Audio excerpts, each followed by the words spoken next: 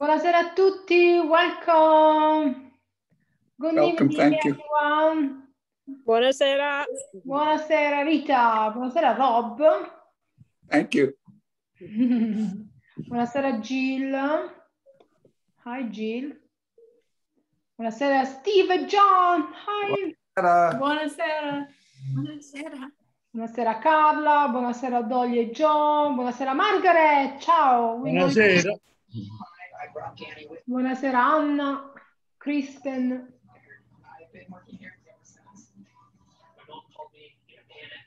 Okay, guys, in the meantime, please, I kindly ask to mute yourself so we can avoid background noises and echo like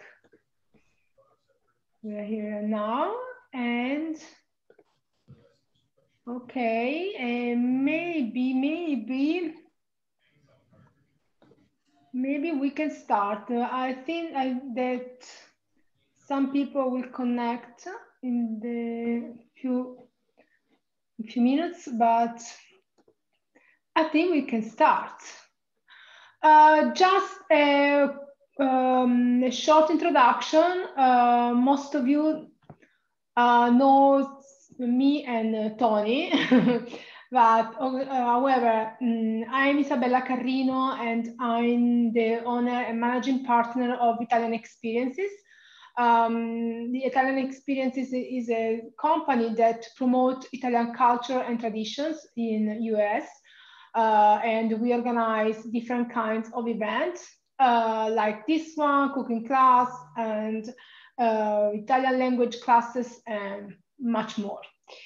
So today we are here because it's the second episode of Destination Italy, and with Tony 𝐾𝐞𝐬𝐭𝐢𝐧𝐚𝐭𝐢𝐴, who is a tour guide and advisor at Luxtralink.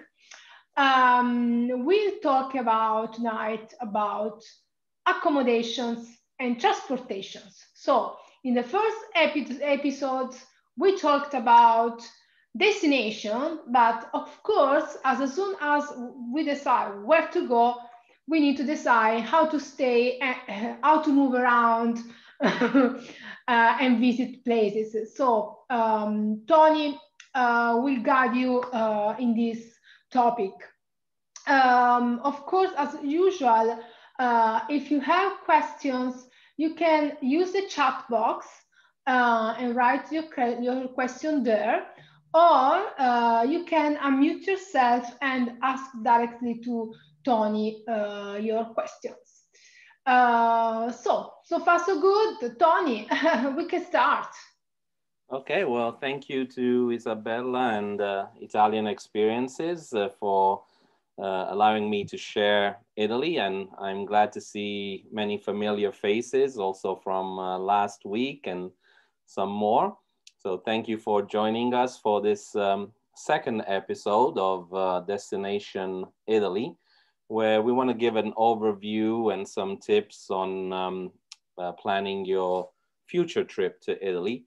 So as Isabella said, the last time, the first episode, we just talked a little bit about the popular and the off the beaten track cities or destinations. And today we're going to talk instead about accommodations and transportations, which can be quite different from what you would expect when you're traveling through the modern world or the US. In fact, when you're traveling to Europe or to Italy, there is some truth behind the fact that they call it the old world, the ancient world. The structures there are already on average older than the structures that you find in the US. And a lot of times you have areas of the cities that you're visiting that are protected by UNESCO because, for example, Italy is the country with the most World Heritage sites. Those are UNESCO sites. And therefore, when you're visiting the city center of Rome or Florence, Venice, the Amalfi Coast, there are limitations to the kind of structures that you can build there or even renovate. And therefore, you're not going to find the same standardized expectation that you have when you're traveling around the US with all the different franchise hotels. In fact, you're not going to find a Marriott, a Hyatt, a Holiday Inn Express, a Hilton, a Crown Plaza in every single city, or many of them in a city. They are quite rare, and most of them would happen to be more in the outskirts of a city, because that's where they can actually build a bigger size hotel with bigger rooms, with the quality and standards that their clients normally expect to have from those brands. While when you're visiting the city centers, the downtown, you're going to find more family-run hotels or smaller chains or unknown chains, because they are limited in what they, the kind of room that they can offer as far as space and standards of quality. And if you find one of the big chains in the city center, where most of the times that means you're going to be paying quite a bit for that room. They are quite expensive. But there are different forms of accommodation. Some people, many people nowadays, try to rent an apartment. So you can use the most popular website is Airbnb nowadays, but there are many other websites. There are operators that specialized in renting apartments. You can find a variety of apartments downtown or more in the outskirts or in the countryside. When I book Airbnb or I help some clients with some suggestions, I tell them not to only look at the pictures. It's very important that you go into the details, that you read some reviews, that you see if the host is rated well, because the pictures can be tricky and not always reflect the real experience that you have by booking that apartment. And one negative of the Airbnb is that if you're really just staying for 1 or 2 nights, it might not be the best option, because between cleaning fees and some other fees, then the cost of that apartment ends up being sometimes higher than just booking a hotel room. So it always depends what kind of experience and how long you are visiting a place. The hotels normally come from in different categories or stars. In the lower category, you have the bed and breakfast or the pensione, which is normally like a little family-run hotel, or 2-star hotels. So this is the starting basic point. Actually, it's 1 step above from the hostels, right, where you have a lot of the younger travelers normally using the hostels. But they can be already a good starting point. I've tried on one of my trips, I decided I was going to book all bed and breakfast. There are some websites that are specialized in bed and breakfast. And my personal experience was that 50% of the time it was a great experience. 50% of the time it was not what I expected from all the research and the pictures and the reviews that I read. But it was different. Sometimes it was an apartment run by the owner. Sometimes it was just a room rented out. Other times it was an entire house. So you have to be very careful when you're booking a bed and breakfast or pensione or a 2-star hotel. The next level is a 3-star hotel. So this is, I would say, one of the minimum categories that I would recommend anyone from the States traveling to Italy to start from. But it depends what you're looking for. If you want to stay within a certain budget and have a room to stay, a 3-star hotel can work, but expect the room to be pretty much basic. And sometimes you can have a 3-star that is still pretty nice. It would probably be close to a 4-star. We call them a 3-star superior. But other times you can find 3-star hotels that have a small room, very small bathroom, to the point that the bathroom is a combination of the sink, the shower, and the toilet all mixed together.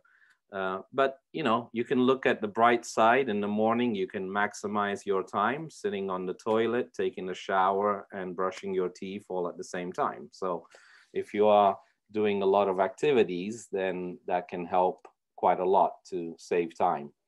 The breakfast normally at a 3-star hotel, if it's included, you have to expect a very basic continental breakfast. You can have some croissants, pastries. That's a typical Italian breakfast with a coffee, cappuccino. Normally it would come from a machine, or you would have sometimes the croissants in packs. It's standard in Italy to have what we call a merendina, which is these little pastries that come already in packages. Sometimes it could be a nicer breakfast with a little bit more of a buffet style, maybe with some fruit or some cereal and so on. If you want instead to have a little bit more of a premium experience, I would say the 4-star hotels are the best combination of quality and price. So you can find many nice 4-star hotels, either in the downtown or a little bit further out. A lot depends on how you're traveling around, with what kind of transportation, because if you have rented a car, you would probably want to have a hotel that is a little bit more outside of the downtown for parking reasons and for limitations to traffic, which we'll talk about later. So you have a parking space. But a 4-star hotel already has a little bit nicer room. Have a TV, probably will have air conditioning that works. It will have more services, and it would have usually a nicer buffet breakfast, often including some eggs and bacon, fresh fruit, cereal, yogurt, some cold cuts and cheeses.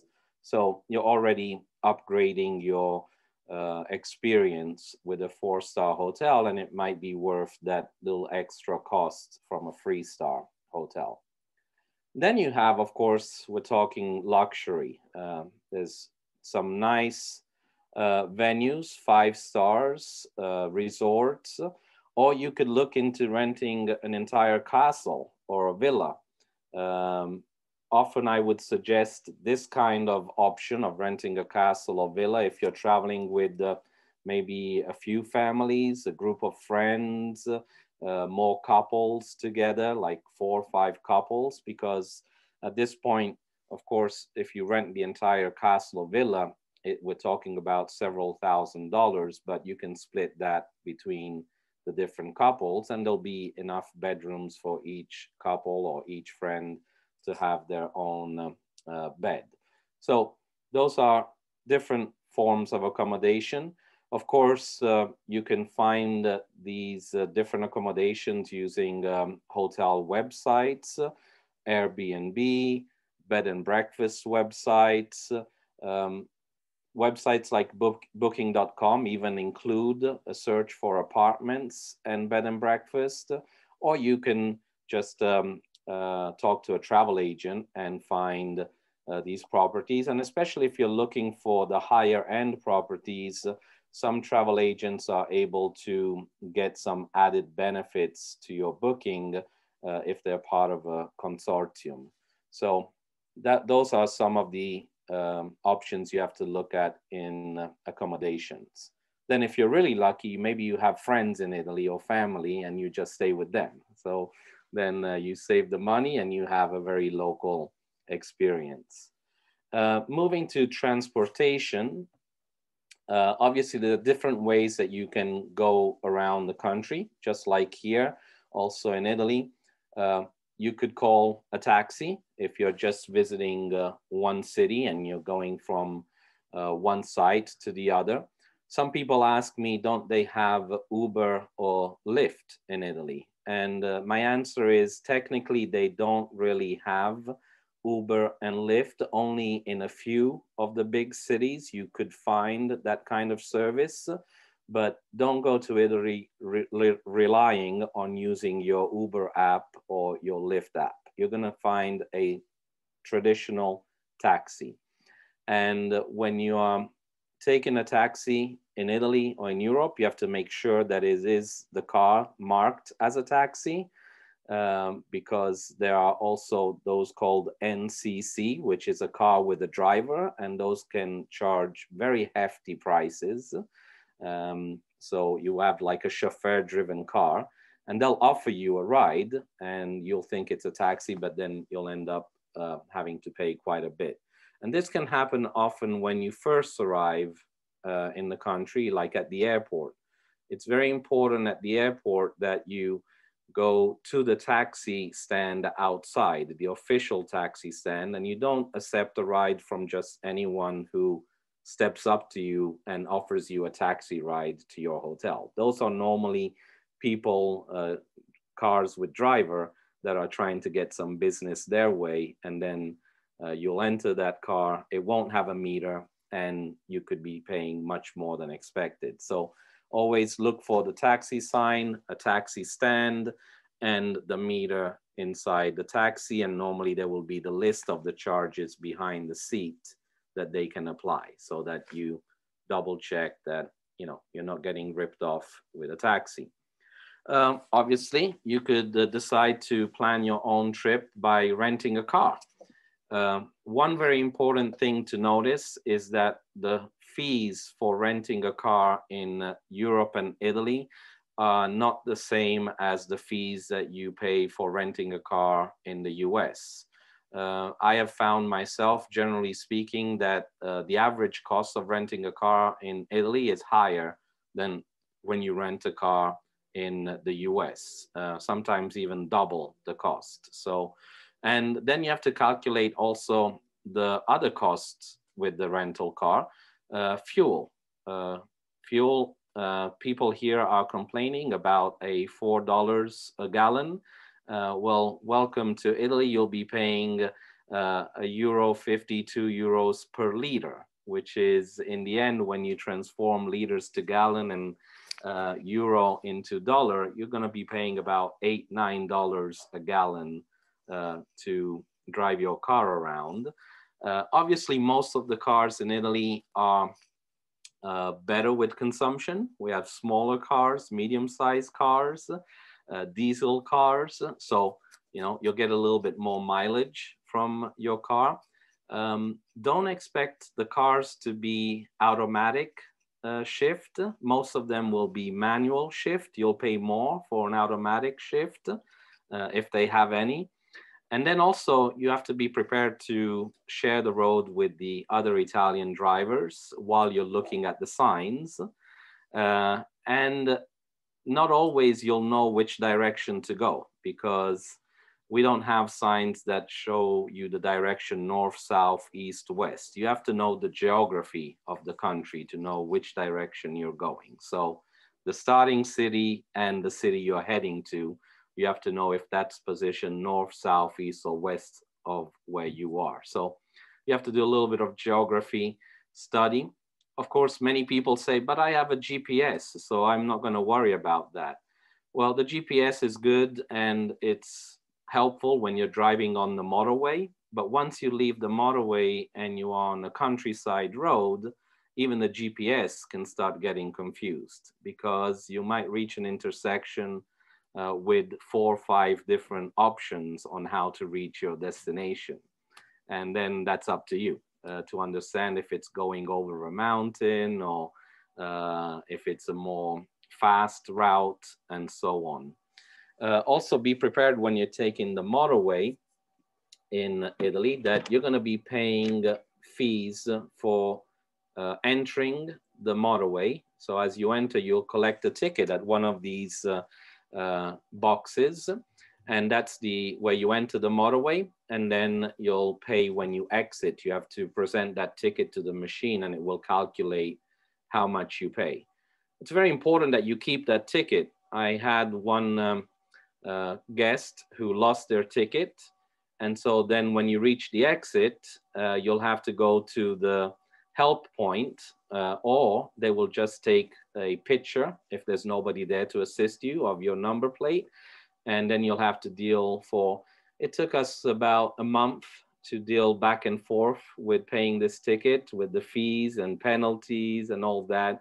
So just for entering and exiting the motorway for this couple that should have cost 3-4 euros ended up costing 70-80 euros. So you have to be careful with these things. You can see also from the picture, there is the cash box, there is the card box, and what you would call maybe the fast track. If you rent a car, maybe they'll offer you the telepass. So this way you take the yellow lane, or you can buy on a service area a card, a prepaid card, and just use that. Sometimes you can use your own credit card, but be careful using your credit card in Italy or in Europe with the foreign transaction fees. You might be paying those every time you're paying anything in the country. And if you go to the cash, make sure you have small change, because not always they'll accept a 100 euro bill for a €1.50 fee on the motorway. So you have to be very careful with all that. Obviously, it can be fun and adventurous to rent a car, and you'll learn a lot. Also, you'll learn some instincts that you didn't maybe know you had. And maybe you'll also learn a few swear words as you get more familiar driving around. So, but you'll learn a lot. Also how to find parking, and you'll have to learn about limited traffic zones and times that you can actually drive through the center without getting a ticket. So it's quite complicated nowadays to drive a car and visit these cities. I remember I had a couple, I was on a trip. I left the hotel in Rome with my group. We went to the restaurant, we came back after dinner, and this couple was just coming back. They left at the same time as us, and they were telling the hotel reception, can you call a taxi for us? And the reception said, what happened? And they said, well, we've been driving 2.5 hours, and we were not able to find a parking space. So we decided to come back to the hotel and go back with a taxi. So a lot of time consuming in that case. If you're going around a city or a town, you can use the bus, the local bus. This picture is very important because when you're using the local bus, you have to normally buy your ticket before you board the bus. Normally you have to buy it in a tabacchi shop, which you find in many different places throughout the town, or at a newsagent stand. But you can't normally buy the ticket as you board the bus. You have to have that ticket beforehand. So you have to do your homework and get the ticket. Then when you get on the bus, you have to validate the ticket. It's not enough to have a ticket. It has to actually go in this machine, and it prints the date and the time you started your journey. If a control comes by and you don't have a validated ticket, but only a ticket, for them, it's like you have no ticket at all. And I've had some travelers that had some bad experiences where they were facing a fine for having a ticket, but not having validated the ticket. And each city has its own tickets. So you cannot buy a ticket in Rome and then use it in Florence for the local public transportation. You have to buy tickets for each city, for each local transportation. It's the same like here. If you follow the logic, you can't go to Boston, buy local transportation ticket there, and then use it in San Francisco, okay? Each city is its own system, and the systems can vary. The ticket could be worth one ride on the subway with the bus. It could be worth a certain amount of time, like in Rome could be worth 75 minutes, or you could buy a daily ticket, or like in Venice, you can buy a 24-hour or 36-hour ticket for the ferry system in Venice. So you'll have to do a little bit of research on what the rules are for each public transportation system. But remember, the validation is very important. If you're traveling from city to city, there are a few options. So if you were going from Rome to Orvieto, a nice little medieval village between Rome and Florence, you could not take the fast train option. You would have to take a regional train, which is what you see here. The intercity is a regional train, which would make many stops in between Rome and Florence, for example. And one of those stops would be Orvieto or Siena, and so on.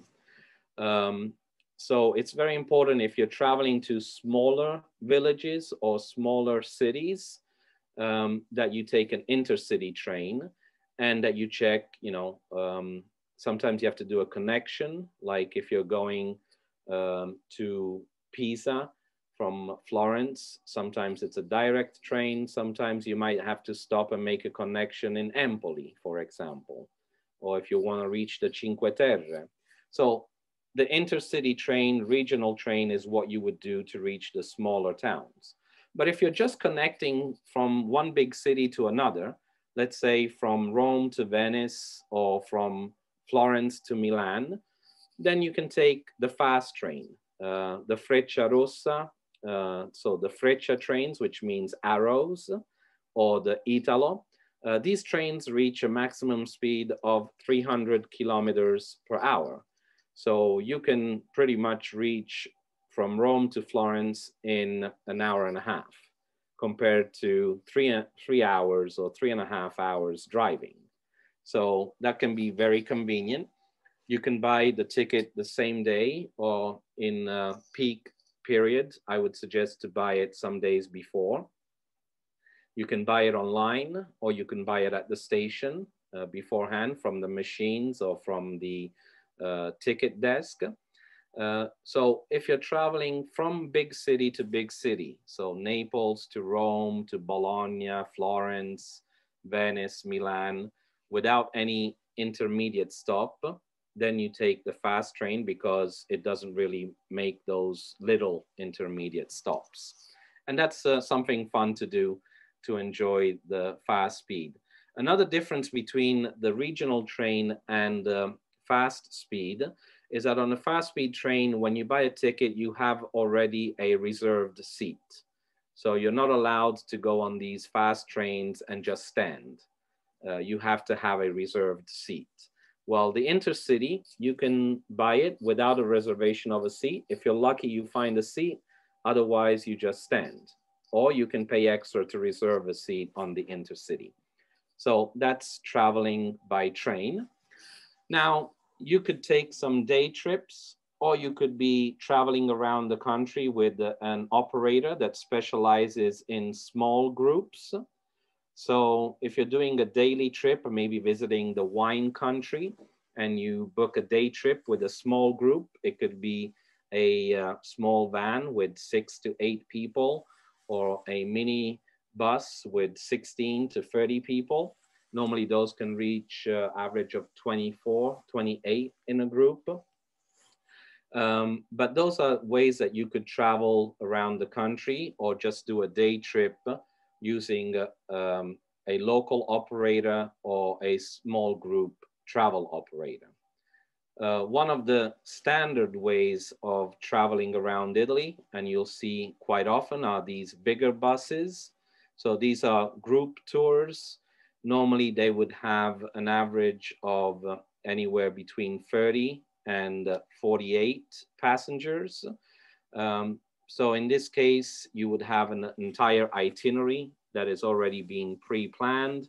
It would take you to different destinations. You don't have to worry about driving and the directions, about the motorway tolls, and about all the other things like parking in the city. The bus will drop you off where your group is going to visit a site with your guide and then pick you up later. And then it will be your driver who has to worry about where he's parking that big bus while he's waiting for your sightseeing. So there's a lot of operators that offer these group tours. If you don't like the idea of traveling in a group with 40, 45, 48, or maybe even 50 people, there are operators that would limit their groups to a smaller size, normally up to 24 or 28 people. So you can choose maybe that option. Then another way of traveling around Italy, Italy has two islands, two big islands and many smaller islands. So another way is to use the ferry. You can go from the toe of Italy in Calabria and cross over to Sicily with a ferry that can load trucks and cars. Even the train can get loaded on a special ferry and cross over to the rail track in Sicily. You could take an overnight ferry from Naples to reach Sicily, to reach Palermo, or an overnight ferry from Civitavecchia, north of Rome, to go to the other island, Sardinia. You can take ferries between Sardinia and Corsica. You can take ferries, smaller ferries, to the islands of Capri, Ischia, the Aeolian Islands, Elba Island, so lots of islands.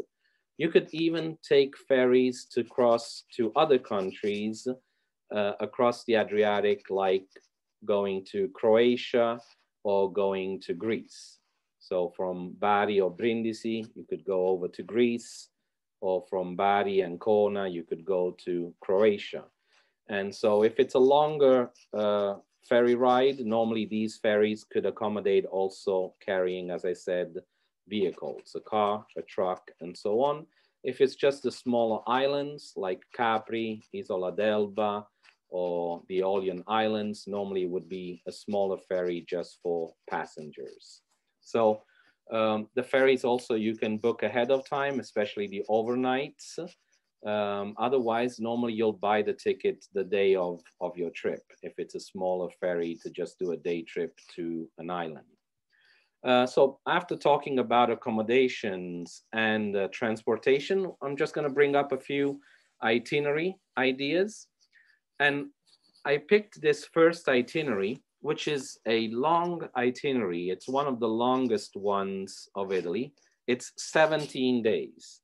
You don't have to read everywhere it goes. The only reason I picked this is because imagine if you wanted to visit all these cities and you had to do it by driving your own rented car or using transport like a train and ferries everywhere. It can become quite complicated. And I would have to admit that if you're exploring any part in the south of Naples, it can become even more complicated with the train system, because not all the tracks are set up for high speed in the south. Sometimes they still use the slower trains, and sometimes they can have problems, like they can stop suddenly. So you have to have always a backup plan if you are using public transport in the south. I would suggest if you want to do it on your own, you rent a car for the south. Don't rely on the public transportation, or you use an operator if you are trying to visit many places in little time. But that's just to give you an idea. If you want to do a very complicated itinerary, I suggest maybe to look at some operators and what they offer before trying to plan all that on your own. If you want to do something more simple, but you don't want to sit on a bus or you don't want to be driving a car, there are some operators that offer also train trips. So you can visit Rome, Florence, and Venice, 3 nights in each city, and you'll have the local bus, the tourist bus that will take you around with a guide and a driver in the cities. But then you'll go from Rome to Venice and from Rome to Florence and Florence to Venice using the high-speed train. So that would all be part of the package offered by the operator. So there are some train trips that you can look at. Again, this is another interesting itinerary, which will go and explore from Rome into the heart of Tuscany, along the Cinque Terre, up to Lake Maggiore and the Lake District, and then up to the Dolomites and the ski area of Cortina d'Ampezzo, and end in Venice. Just to give you an idea that to go visit all these places, you have to imagine how many different forms of transportation you would have to be prepared to take, with regional trains, ferries, and high-speed trains, unless you rent a car. So that is where an itinerary like this would come more beneficial to do again with an operator. There are some operators that offer an immersive experience. This operator here will, no, actually this is a 5-star. So the next one is the immersive experience. If you're looking for a luxury experience, like you like to stay in all the 5-star hotels, and you like to have a nice chauffeur and driver with a bus, maybe not too big of a group, maximum 30 people. One example is this classic Italy. So you will visit Naples, Rome, central Italy with Orvieto and Assisi, so some off the beaten track towns, San Gimignano. You'll go visit the Cinque Terre, and then Florence, and then you'll use a fast train between Florence and Venice. So it's a nice combination. You have the tour bus, you have the fast train, you have high 5-star hotels, and you don't have the days that are too intense. So you could look at an itinerary like this. Or as I was saying, there is also another itinerary. I guess it skipped the slide. It's called the Ultimate Italy. And that is a company that focuses on immersive experience.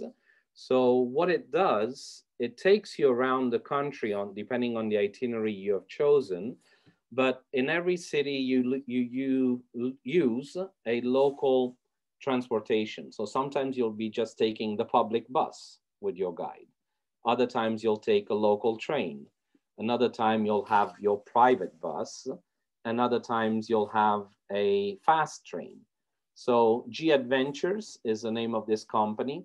And in Italy and in many other countries where they offer itineraries, they have this mix of transportation, and it's a more immersive experience. They also sometimes use as accommodation a mix. They have boutique hotel or small villas, apartments, or a standard hotel. So if you're more adventurous and you want to try a more immersive experience, then that could be an itinerary that I would suggest. If instead you are like those who recently, sorry, are interested in a more active experience and you want to go biking, there are also companies that are focused on bike trips, just like this one of the Hill of Italy.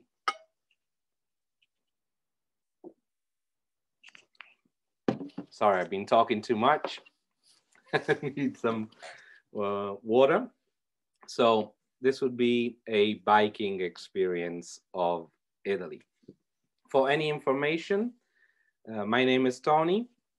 You have my email and my website, and feel free to reach me with any questions, or I can give you suggestions if you want to rent a car, Airbnb, or if you're looking for a particular package. And I'll pass it back to Isabella. Oh, thank you, Tony. Thanks everyone for joining. If you have any questions, you can unmute yourself and ask to Tony. Any questions? Rob, do you have a question?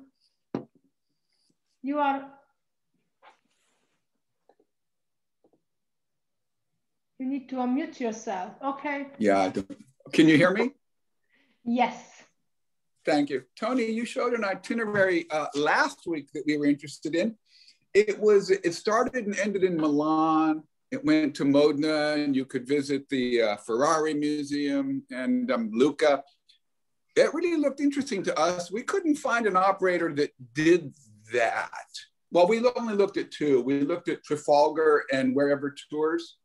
And I know when you presented it, you mentioned that it was sort of a custom thing. But are you aware of anyone who kind of does that particular itinerary that looks so good to us? Yes, practically all the itineraries that I suggest, I've taken from many different operators. So the one that you are talking about was from Globus, and it focuses on the north. Trafalgar does have something similar to that, but I try to be fair with all the operators, and I try to find also the itineraries that best match the theme of the day, so that give the idea, like today, of the different level of accommodation and the transportation options. So I try at every episode, there will be some different itineraries, but in case you do see an itinerary and you want to know a bit more about it, feel free to always email me, and I can give you more information. Thank you. That was great. Tony, can you say something about agriturismo? Yes, agriturismo would practically be like, we could consider it a bed and breakfast, but in a countryside residence. An agriturismo would be usually a farm. I've been in a few agriturismo. There's many in Tuscany, in Puglia. Sometimes they would even offer you the experience, the experience of making the wine with them, or picking the grapes. Depends if you go at the right time, like September, October, picking the olives. So it can be quite an interesting experience. Sometimes it's just countryside farms, and they rent some rooms. So maybe they have 5-6 rooms that they rent out. So there's a lot of variety. As I said, it's really difficult to explain accommodation in Italy as a standardized idea. There's a lot of very particular options, and agriturismo is one of those. Is there a particular company that helps you get connected to agriturismo places? I don't know of any particular company that just focuses on agriturismo or any website, but there are for sure operators that rent out apartments, that are focused on renting out apartments and villas, and they would have for sure agriturismo venues in their portfolio of properties. Thank you. Tony, there is a question from, I read a question from Carla. She's asking, is for a group of 10, could we rent a van and a driver for the whole trip? A group of 10 people. Yes, I definitely would say that you can rent a van. I don't know if your license will allow you to drive a van that can sit more than 7 or 8 people, because then you start getting into a vehicle of a bigger size for what you're allowed to drive with your standard license. But up to 7, 8, yes. But they can rent a van with a driver, is right? Yeah, so with 10, you need the minimum size would be a minibus of 16 seats, because, or maybe there's 12, 13 seats, longer van with a driver. Yeah, you would need a driver for that. The only thing when you're renting a car with a group of people, or a van, or even a van with the driver, always remember that you kind of have to all agree where you're going, because you can't really just decide that 4 people go in one place and another 4 go to the other. So that's something to consider when you're organizing something with a larger group of people as, you know, your own private itinerary. Maybe 2 cars are better.